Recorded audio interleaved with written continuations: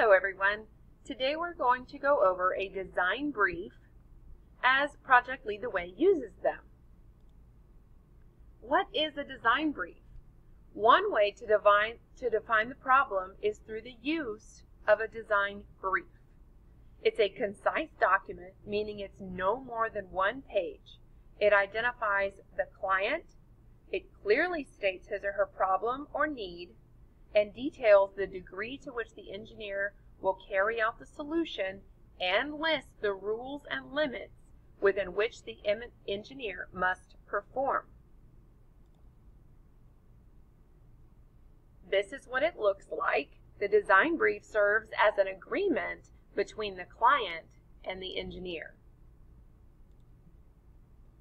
The client is the first line of the form, and that is usually a person or company or organization whose problem requires the talents of an engineer or designer to develop a physical solution. A physical solution is something tangible that you can touch. The designer is the creative problem solver, the engineer. This is where you put your name. The problem statement clearly and concisely identifies the problem. So in this example, my school locker is a mess. I can never find a pen, pencil, or calculator. My homework is always getting lost, and my lunch gets crushed under a sea of books and binders. Because of the clutter, it is hard to close my locker door completely. That sounds like a mess.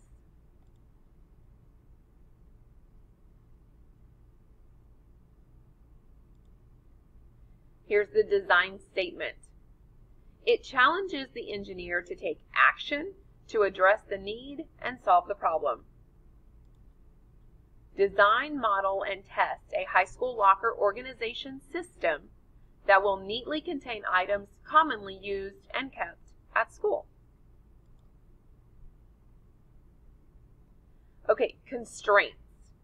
These can be thought of as your guidelines that must be followed or rules that can't be broken. For examples, time, safety, codes, budget, and physical attributes like size, weight, color, etc.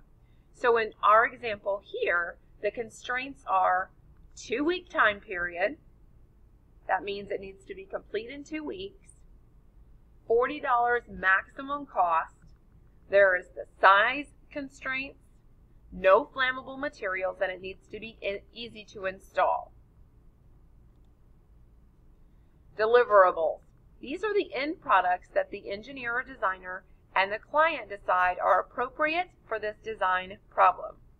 So for this example, the beginning sketches, a 3D model, technical drawings, a project design journal, prototype, which is a mock-up of the real thing, and a summary presentation.